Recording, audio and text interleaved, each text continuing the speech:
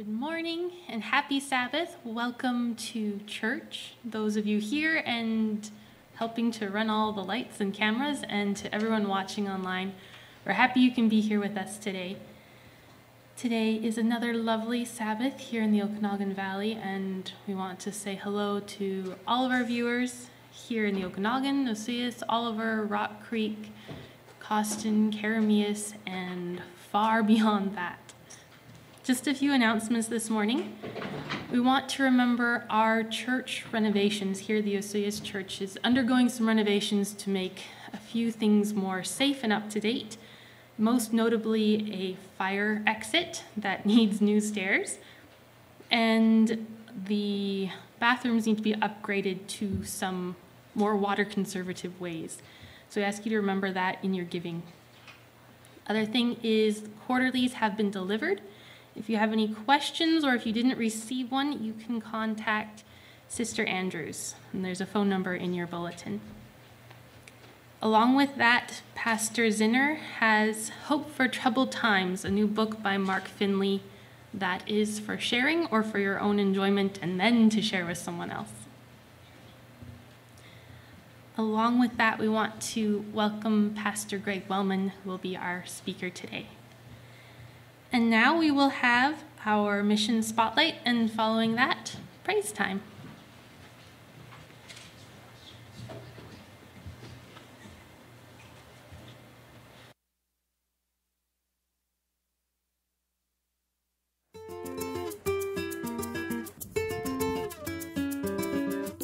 In Puerto Rico, Adventists have created a space where everyone is welcome.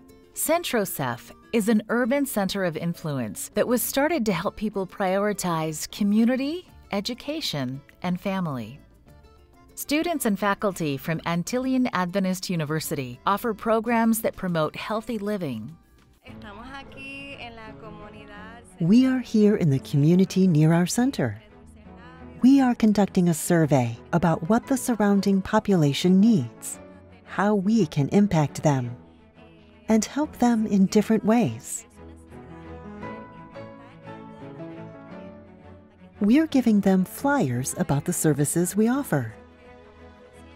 We pray with the person, talk to them, see how they are, and have a good interaction with them. They have met people's needs with activities like conducting health fairs, giving clothing to those who need it, and praying with people. At the UCI, children come to be tutored in subjects like English, Spanish, and math. We also have a school for parents where we learn about emotions, what good emotional intelligence is, and how to develop and practice it with their child. At the end of the center's first semester, families and volunteers enjoyed an end-of-year holiday program. During a large celebration with food and music, the children showcased their artwork and the staff handed out special gifts to community members. But as 2020 progressed, CentroCEF had to find new ways to operate. They experimented with hosting a podcast to discuss a variety of topics and promote the center's services. During the pandemic, the services needed to be adapted a little. But we continued by doing online workshops for parents and art workshops for the kids. We also created a WhatsApp group where we send daily educational videos. Hello, my name is Jalis Bosques. I'm part of the art group. I like it because I learn many things. Estamos muy contentos con esos servicios que estamos recibiendo. We are really happy with the service we receive. It's been a big help to learn in the area of art, and it's been beneficial to my children who have been quarantining and social distancing. We can't go out much, but these workshops are helping a lot because the kids benefit, learn, and enjoy. This online shift allowed the volunteers to stay connected with people, even when they can't be together physically. They have developed an online group for women to interact and support each other. It helped me a lot. Many times we need support and others won't listen. And in my case, I have been living completely alone for 3 years. It's not easy. Centricef has done amazing things to impact this community in Puerto Rico. This quarter, a portion of your 13 Sabbath offering will help the efforts of this urban center of influence. We will continue working for the community, for the family, and for kids' education. We have other activities planned and things to do to impact everyone here. We hope to serve as a blessing for each of them in the midst of these difficult times. Thank you for supporting projects like this through the 13th Sabbath offering.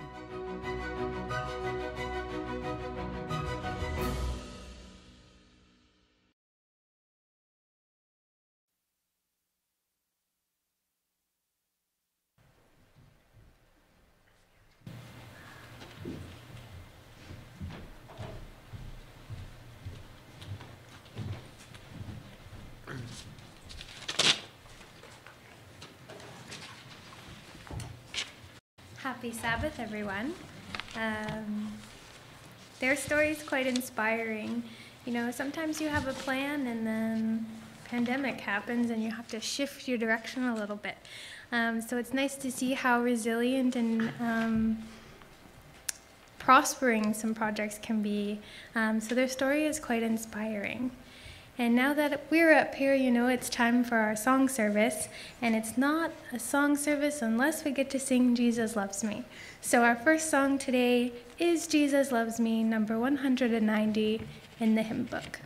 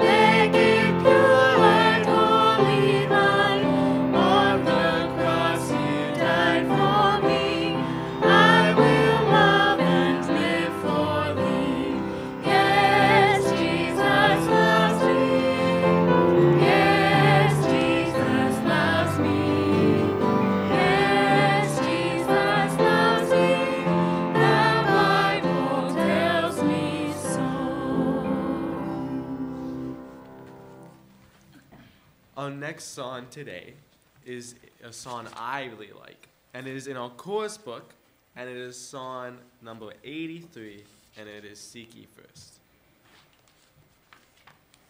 Hallelujah.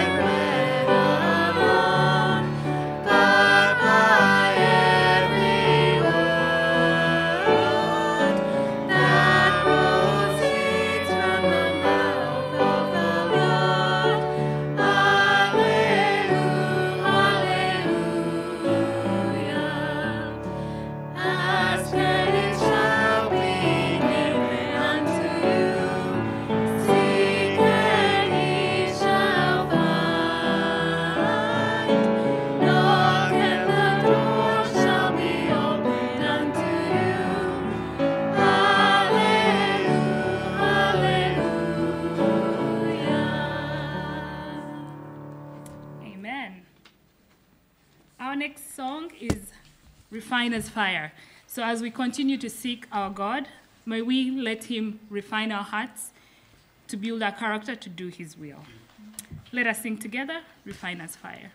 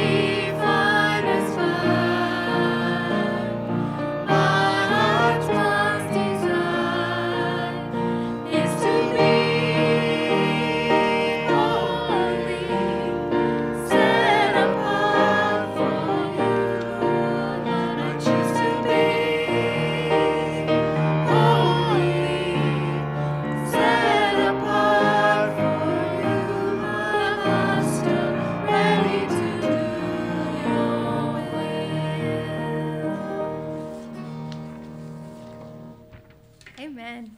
And now I invite you to stand wherever possible, wherever you are, to sing our opening song with us. This one is new to our song people, but you may know it. It's called My Savior's Love, and we'll be singing verse 1, 4, and 5.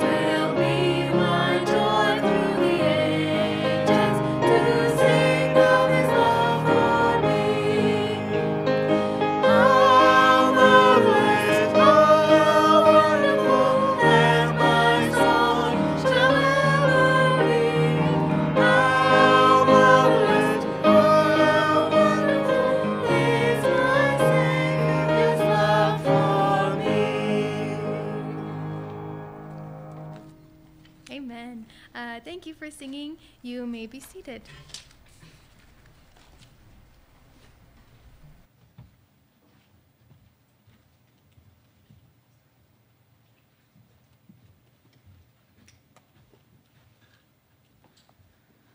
Good morning, happy Sabbath. Our offering this week will be going towards Hope Channel International. And if you do not remember, you can donate your offerings online at Penticton SDA Church, or you can look up Adventist Giving. Let us pray. Dear Heavenly Father, thank you for this beautiful day. Guide us and keep us safe throughout the rest of the week. Thank you for all that you've done for us, and help us to learn something, get something out of today's message. I pray that you also be with John and Brenda and Trevor and Jim this week. Guide them and keep them safe, Lord. Also, I pray you be with Angie. She has an ankle surgery this Friday. I pray you keep her safe and a speedy recovery. Thank you for all you've done. Amen.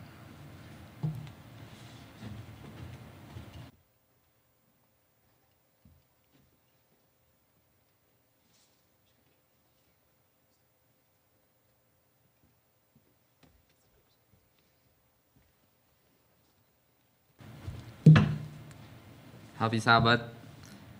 I'm going to read the scripture from 1 Peter 1:10-12.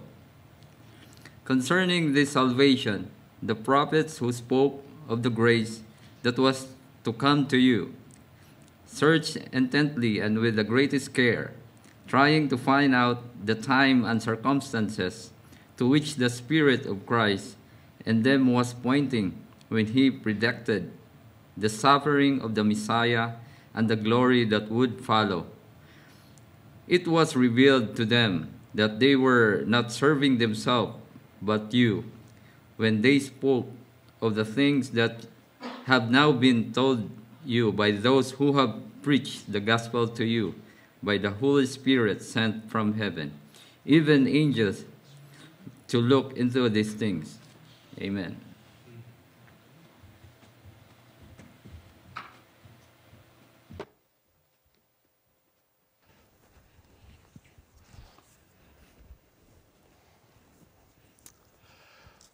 Good morning. Glad to have you with us this morning as we study God's Word. It's wonderful to see all the young people ministering this morning and helping out. That is just really exciting and thrilling to see young people who love God and love to serve and love to keep His Sabbath and just serve Him and be faithful to Him. I have a topic called the greatness of the cross. The greatness of the cross. Now, I know last weekend was our Easter service, Easter weekend, and we celebrated two great events, really three great events last weekend, but these are events that we can celebrate often. And that is the death of Jesus for our sins, that He died in my place, He died for me, He loves me, and He took my sins upon Him. He rose again from the dead. There is victory in Christ. There is power in Christ, and when we celebrate baptism, we are celebrating the death and resurrection of Christ. But also, we also can celebrate the Sabbath in that Jesus also rested in a tomb. He rested from His finished work, just like He did in creation and then in redemption. He stayed in the grave on the Sabbath day, and then He rose again early Sunday morning. The cosmic cross. Now, that idea, the cosmic cross, is a word that describes a big picture. I looked it up to say, okay, what does cosmic mean? And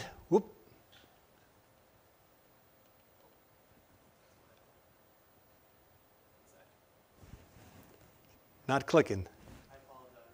Okay. All right.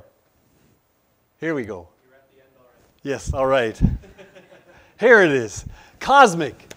It means intergalactic, interplanetary, interstellar, galactic, planetary, extraterrestrial, or celestial. Other words, it's really, really big. It's huge. It's beyond our little planet. Now, a couple of weeks ago, I was down at Camp Hope, and I was helping Tom Klatz, our previous ministerial director. He has moved on. I believe he's gone to Montana now. But his last week, he wanted to do some work at Camp Hope and fixing up some cabins and fixing up their little apartment in the medical building they were working on. So I said, sure, I'll come on down and help you, Tom. I don't mind doing some physical work. But we were putting in flooring, and we were putting in cabinets, and we were putting in a kitchen sink and doing, reconstruction and remodeling. And if you're doing that, you know you're going to run into some problems, right? There's going to be problems. And so as Tom and I would be working on certain things, we'd run into a problem. Something would come up. And I have learned to have a little saying that I say all the time, that every problem is fixable. Can you say that with me? Every problem is fixable. And that's a good little saying to remind yourself that when you run into a problem, every problem, with God's help, with God's power, is fixable. And God has a problem. It's a cosmic problem. It's a huge problem. And yet God has a solution to the problem. Now I just want to look at a couple verses here to lay out a foundation for our topic this morning. I love this verse in Galatians 6:14. Paul, he says, may I never boast. May I never boast except in the cross of our Lord Jesus Christ, through which the world has been crucified to me and I to the world. The story of the cross of Christ was a big story for the Apostle Paul. He saw on the cross everything that met his deepest needs, and he just died to the systems and the style and the ways of the world, the focus of the world. The love of God just kind of absorbed his attention and his focus and his mission. And he says, I just want to boast in the love of God, the cross of Christ. And he came out of a world system of me and grab and get, and he just celebrated in the cross of God. I love that verse. And here on Sabbath this morning as we worship, we can celebrate God's victory. We can rest on the Sabbath from the worldly things that pull us to get more, to work more, to strive more, to accumulate more. We can just glory in the cross and in the power of Christ, knowing that He's our Savior. I can give all things to Him and just rest in Him. Here's another verse, 1 Corinthians 1:18. For the message of the cross is foolishness to those who are perishing, but to us who are being saved. I am being saved day by day. I'm asking God to change me, help me, bless me, teach me. It is the power of God. The message of the cross is the power of God. The dying Savior, a story of somebody who died on the cross, seems foolishness to people. It's foolishness. You have a Savior who died. He seems wimpy. He seems weak. But the message of the story is that's power. He died to self. He died to help other people. He died to be a blessing for others who accept His atonement. A couple more verses. 1 Corinthians 2:2. For I resolved to know nothing while I was with you except Jesus Christ and what? Him crucified. You can just kind of sense that Paul loved to talk about the story of God's love on Calvary and how He died for us and how it changes our lives and gives us a new perspective. It takes us out of this worldly system to a kingdom of unselfishness and self-denial and self-sacrifice, caring for somebody else as God has cared for us. And one more, it says, you are not your own, you were bought at a price. Therefore, honor God with your body. Jesus paid a price for you. You're valuable to Him. And we need to measure ourselves not by what we think. Sometimes we don't feel very valuable. We don't feel worthy. But we need to look at ourselves, what God paid for us. And what did He pay? His only Son, only begotten Son. He gave His Son for us. Now I want to just go through, here's a beautiful, this is a golden statement of thought. I just love the far-reaching influence of the cross. Notice this comes from 7th commentary of the Adventist, 7a of the Bible commentary. And the writer just poignantly points out how this glory, she says that, what a sacrifice is this? Who can fathom it? It will take the whole of eternity for man to understand the plan of redemption. It will open to him line upon line, here a little and there a little. You know, eternity. It'll take eternity for us to really grasp this wonderful, glorious redemption of Christ's salvation for dying on Calvary for us. The whole eternity we'll understand a little bit more and a little bit more here and there. It's a beautiful picture of grasping God's wondrous love. Now, I just want to go over our scripture reading again. Follow me. We're laying a foundation here, and I hope you'll catch this big picture, this cosmic picture. But Peter wrote, he says, of this salvation, this wonderful story of Christ's incarnation, His death on Calvary, the prophets have inquired and they searched carefully, and they prophesied of the grace that would come to you. This was the Old Testament. The writers would write these prophetic words of a coming Messiah who would die and take our sins as a lamb who is led as a slaughter. Isaiah 53. And then Peter says they were searching what or what manner, you know, who, when, where, how it was going to happen. They were just trying to catch a clear picture of this whole prophetic plan. The Spirit of Christ who was in them was indicating, when He testified beforehand, the sufferings of Christ and the glories that would follow Him. So they were predicting all these things that would come, and the glories that would come, the resurrection, His ascension, His ministry in the heavenly sanctuary, all these things would be coming. And then he says, to them it was revealed that, not to themselves, but to us. For us, our day, you. They were writing and teaching and describing that we could benefit, but to us they were ministering the things which now have been reported to you through those who have preached the gospel to you by the Holy Spirit sent from heaven. The Holy Spirit had been poured out. The apostles had gone forth preaching the good news of salvation, preaching the story of Jesus. And then Peter says, things which what? Angels desire to look into. Angels are looking into this great story of salvation. I've been reading my Bible through, and I came to the book of Exodus. And if you come to the last part of Exodus, you're reading all these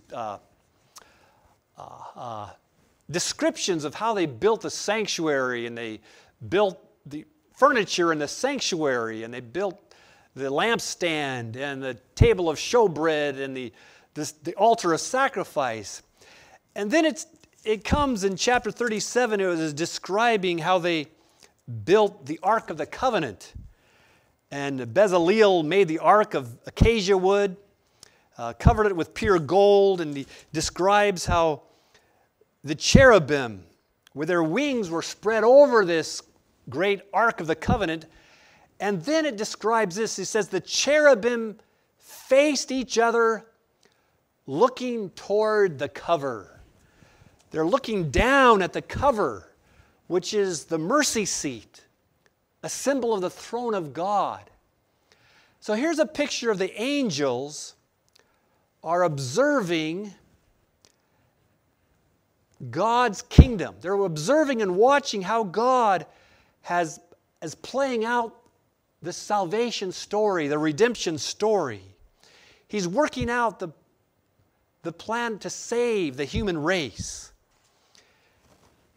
And so I like the way the New Living Translation says. It says, this story of redemption is also wonderful that even the angels are eagerly watching these things happen. The angels are looking on. Now, Paul describes this again in another verse. And he writes in Timothy, he says, and without controversy, great is the mystery of godliness. You know, being a Christian, living godly, there's this mystery of this relationship with Jesus and believing in Him and walking with Him. It's invisible. It's kind of this mystery.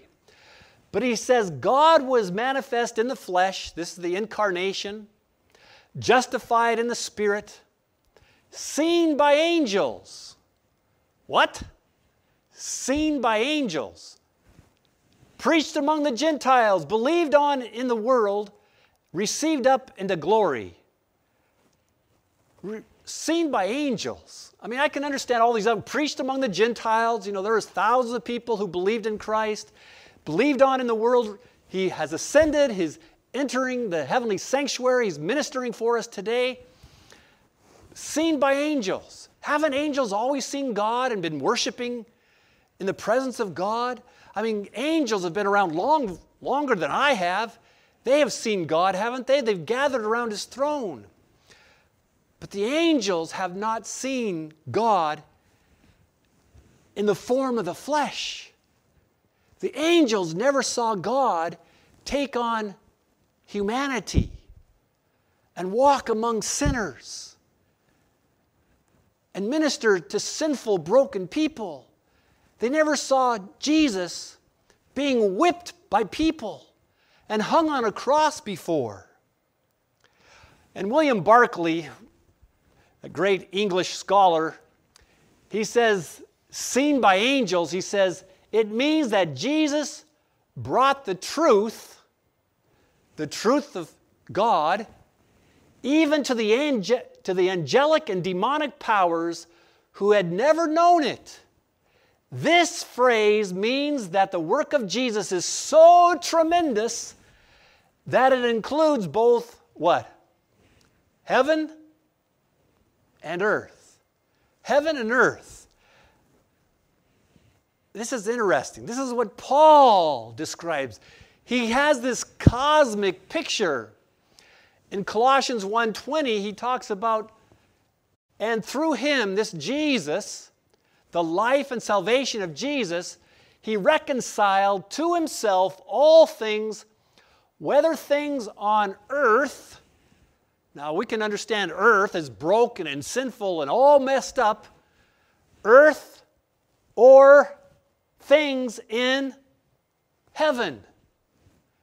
By making peace through His blood shed on the cross. Reconciling to Himself all things on earth. Earth. Now, we know this earth is sinful and bad. Disobedient. Rebellious. Cruel. It needs help. It needs God's redemption. But all things in heaven? Heaven needs to be reconciled to God? I mean, heaven has been torn apart from God? Now that's interesting. Does heaven need redemption? Look at these other translations. This comes from the Passion Translation. This is a newer version of the Bible, but it says, and by the blood of His cross, everything in heaven and earth is brought back to Himself, back to its original intent, restored to innocence again. Heaven needs to be brought back to its original intent, restored. by the cross? That's interesting. Here's another translation, the Message Bible. It says, but all the broken and dislocated pieces of the what? The universe, the cosmos, people and things and animals and atoms get properly fixed and fit together in vibrant harmonies, all because of His death, His blood that poured down from the cross of Jesus. The entire universe needs redemption. I don't know about you, but I started to question, how does that fit? I don't get it. How is heaven broken? Well, here's another verse, just so I don't pick it on one Bible verse, but here's another one that Paul writes about heaven and earth. I just thought this was interesting. The New Living Translation says, and this is the plan. At the right time, He will bring everything together under the authority of Christ. Everything in what? Heaven and on earth. Isn't everything under the authority of Christ already? Isn't heaven okay? But something about the redemption of Christ impacts heaven and earth.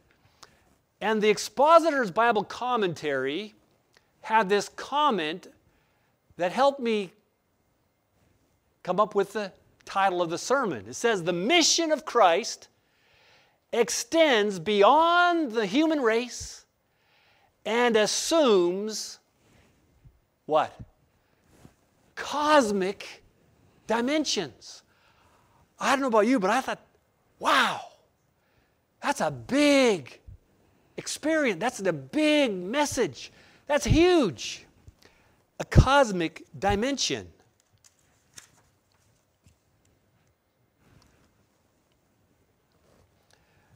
Now, Paul, he just loves this theme of God's great salvation. And he writes, he says, we speak of God's secret wisdom, God's great wisdom. Now, God is smart, you know that. God is intelligent. He can solve any problem. A wisdom that has been hidden and that God destined for our glory before time began. Way, way back in the far ages, God had this great wisdom. He knew that if sin popped its head up, if rebellion, disobedience would come into the universe, come into the cosmos, God had a plan in His back pocket. He knew what to do. If things got wicked and ugly and corrupt, God could solve it. Because every problem is what? Is fixable. Every problem is fixable. So God had this wisdom before time began, way, way back. God says, you know, between Him and Jesus, they had this idea. They knew what was going to happen. He's going to show His love by dying for the sinner.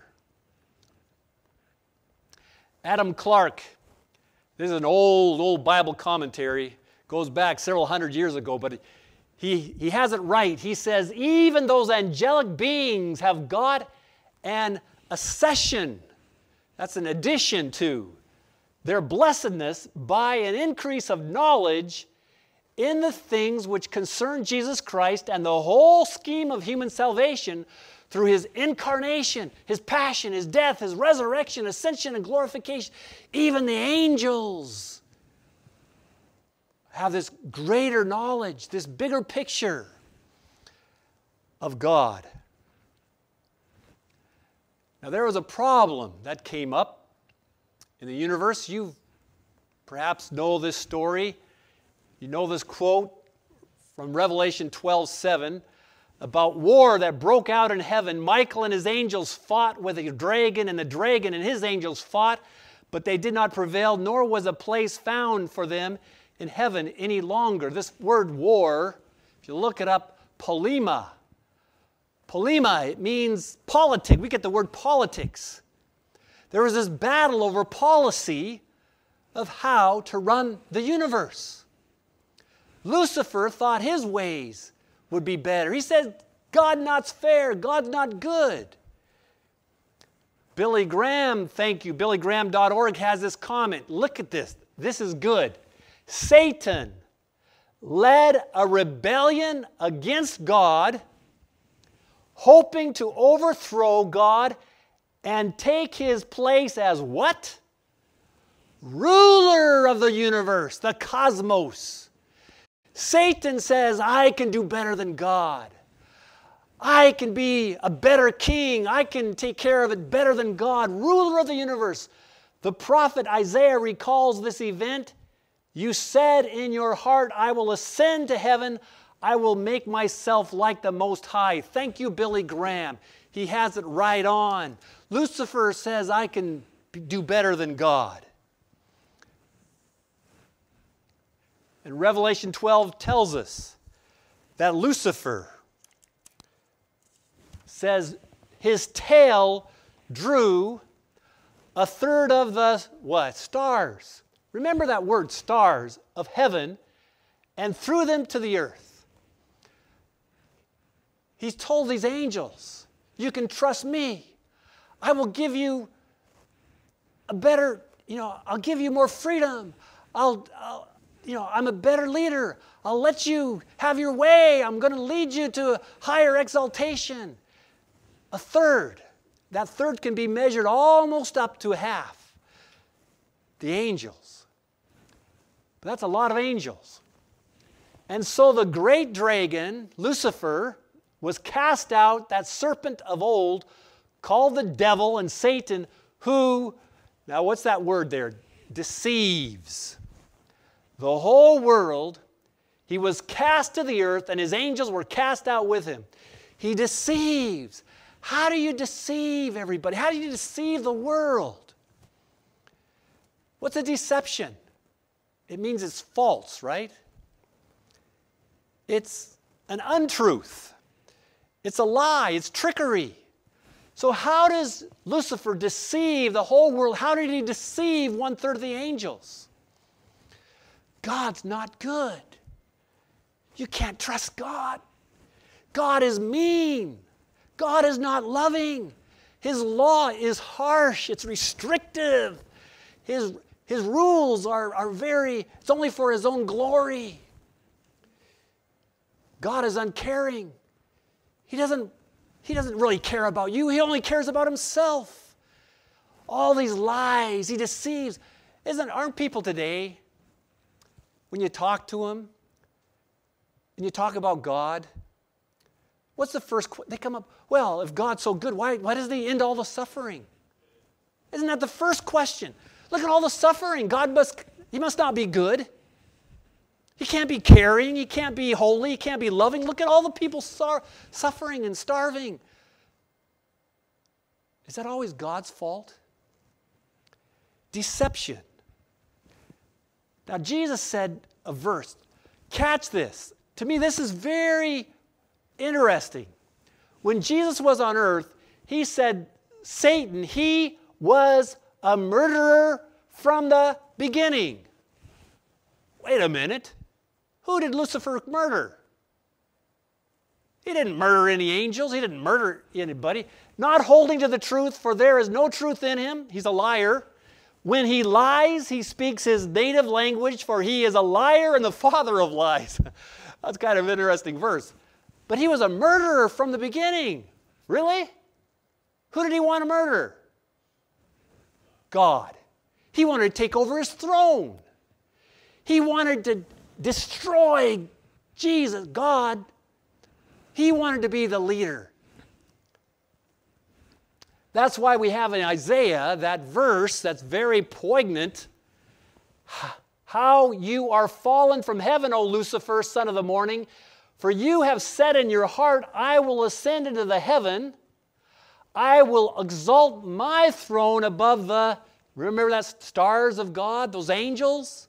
The stars of God are the angels. He wanted to be above He wanted to tell the angels what to do and how to do it and when to go and when to come. I will also sit on the mount of the congregation. This is the assembly of all the universal people, all the angels together. We'll talk about that in a minute. On the farthest sides of the north. The north is the highest place of rulership. You know, you can't, when you go north to the North Pole, you can't get any higher than that, right? That's the highest pinnacle. And in mythology, the north was a place of power where the gods would be king. We often call the king of the mountain. I'm the king of the mountain. You know, I push you over the mountain and ice take the mountain. But this is the side of the north. I will ascend above the heights of the clouds. I will be like the Most High. He wanted to rule the universe.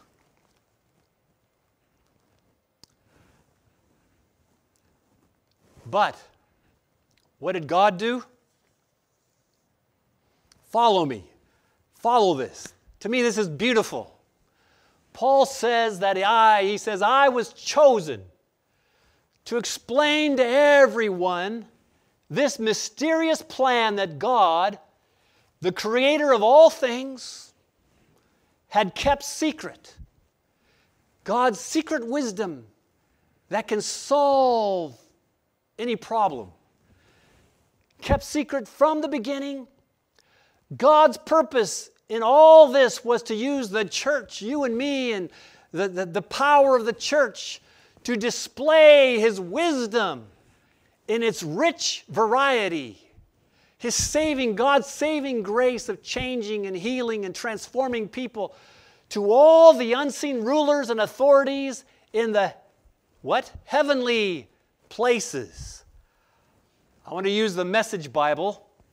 It says, through followers of Jesus, you and me, who believe and have been saved by the grace of God and the story of the death of Jesus, followers of Jesus like yourselves gathered in churches, this extraordinary plan of God is becoming known and talked about even among the angels.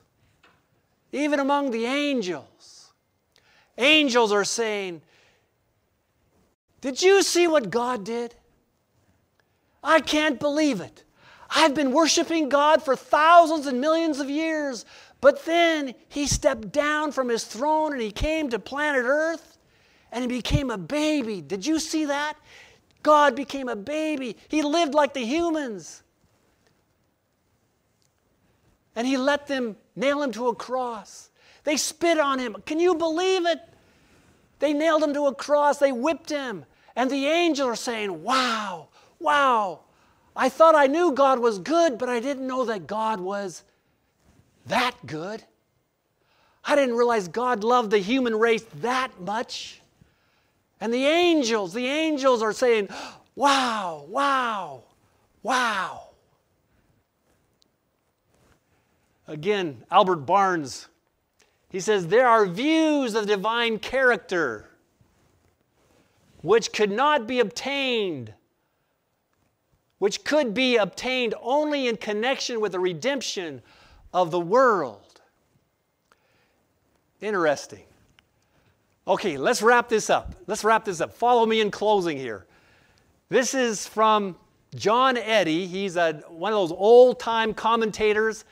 If you can see the date, he wrote a comment on Colossians back in 1869, and I just love this comment on John Eddy, how he puts this together, and he says, the angels, they did not need to be saved from sin that they did not possess. They didn't sin.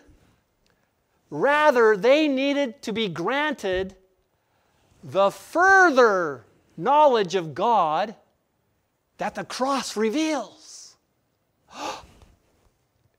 Lucifer said, God's not good, God's mean, God's not fair, God's unjust. And the angels, all this smoke kind of lingered in the universe. All these little lies kind of floated around in heaven. You know, they said, well, God's good, but He's okay. I like Him. You know, He's better than you, Lucifer. But rather, they needed to be granted the further knowledge of God the cross reveals, in order to have a perfected peace necessary for living eternally in His presence, they have received this in the witnessing how the Lamb that they adore has treated us. Did you see how Jesus loves those people on planet Earth? I didn't know that that's God. That's really the love of God. Wow. And the angels worship God because they see a greater picture of God. Desire of Ages says, by coming to dwell with us, Jesus was to reveal God both to men and to angels. Even angels didn't understand God. They thought they did. They thought they did. No wonder in Revelation 5, in closing, this is a great verse. I'm sure you've read it. You've heard that hallelujah chorus. Then I looked and heard the voice of many angels, numbering thousands upon thousands and 10,000s times 10,000. There's no Greek word for millions or billions or trillions of angels, so all it can say is there's thousands and thousands and thousands and thousands and thousands. They encircled the throne. This is the mount of the congregation. This is the mountain of the congregation, and the living creatures and the elders. And look what they say in a loud voice. Loud voice. They were saying, worthy is the Lamb who was what? Slain. This is the Lamb. This is the God who was willing to die for His creation, to shed His blood on Calvary, to humble Himself and give Himself for sinners. This is the God that we want to rule the universe. The unselfish God, the unselfish, self-sacrificing King of the universe, to receive power and wealth and wisdom and strength and honor and glory and praise. Wow, that's quite a mouthful. In Revelation 4:11, the chapter before that, they say power, honor, and glory because He created. But in chapter 5, they say, worthy is the Lamb who was slain. Creation is beautiful, and we should worship God because He created. But we need to worship Him because He was slain, that we could have eternal life. Eternal life. Forever and ever and ever and ever and ever. Life with no end. Because He is love. God is love. And then John the Revelator says this. Later on in his vision, he says, then I heard every creature, not just the angels, but every creature in heaven and earth. There it is again, heaven and earth, now the earth now, and under the earth. These are those who have died, who have been buried. They've been in the grave. And in the sea. Now there's some debate about what that means, in the sea. Are these dead people who are in the sea? Does this mean the islands of the sea? Some people think it's the abode of the demons, the abode of the dragons, the abode of evil spirits. And someday it's true that even Lucifer and all his imps and wicked angels will bend their knee and recognize that God is good. And every being will say, blessing and honor and glory and power belong to the one sitting on the throne and to the Lamb, this Lamb that was slain forever and ever. And the four living creatures said, Amen. Let it be. Let God rule forever and ever and ever, because He is love. And the 24 elders fell down and worshiped the Lamb. He is worthy. Are you convinced that God's ways are right? Do you know God is love? Are you tasting that love in a deeper level day by day? Even the Sabbath is a day of love. It's a day that God said, time out. Come out of the rush and the hurry and the busyness and just enjoy my creation. Enjoy my presence. Enjoy my love. God died to forgive us, to cleanse us, and He has an eternity for you. Have you ever thought about how long eternity is? Just think about it. Just try to grasp it every once in a while. Just try to think about eternal life. And He's given all to you. He's given it all. Have you accepted Him? Do you love Him? And worship Him. Worship Him. I want to close, well, I'm not going to close, but our singers will close by singing this beautiful song, Holy, Holy is what the angels sing. And they're going to enjoy the love of God, but we're just going to sing a little bit of a different song. But I think you'll enjoy this closing hymn.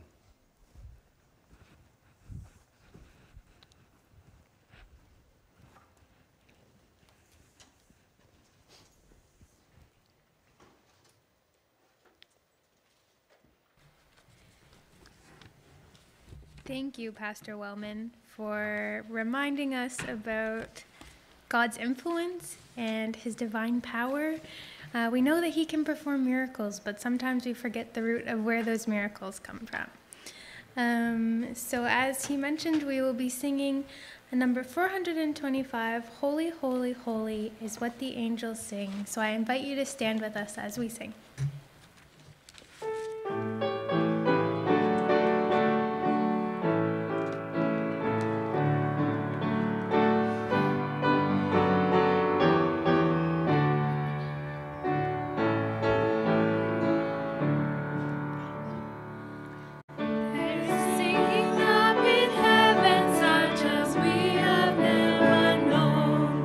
Let the angels sing the praises of the Lamb.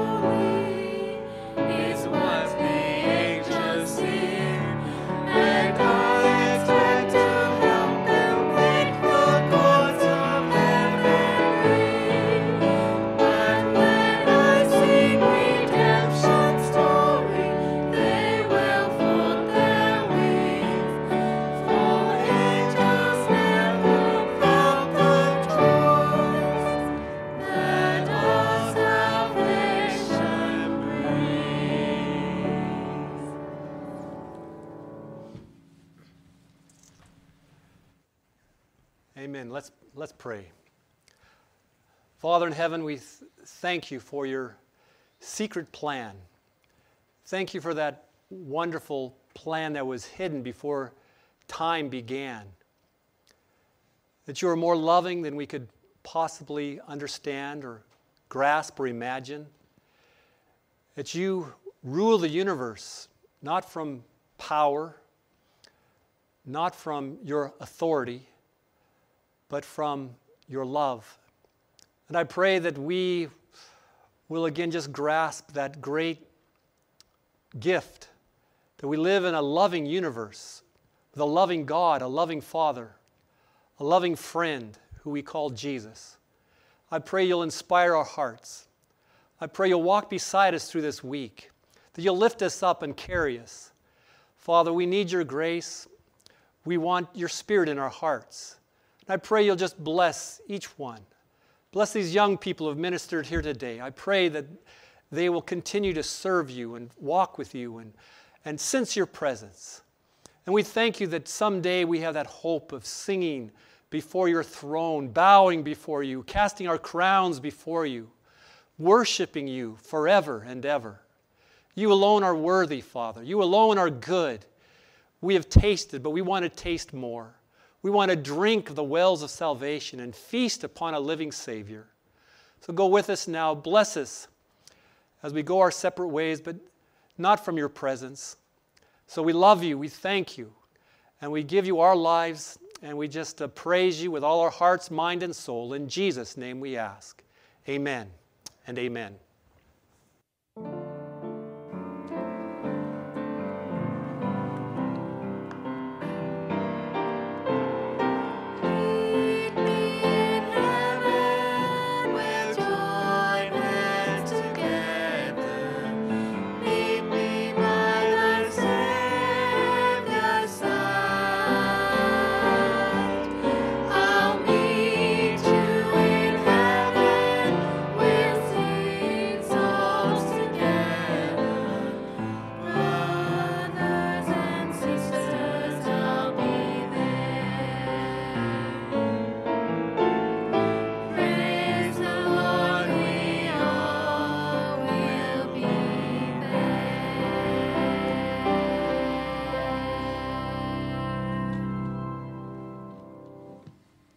Thank you for joining us for our service this Sabbath. I hope you are blessed and you'll meet us here again next week. Happy Sabbath, everyone, and enjoy the rest of your day.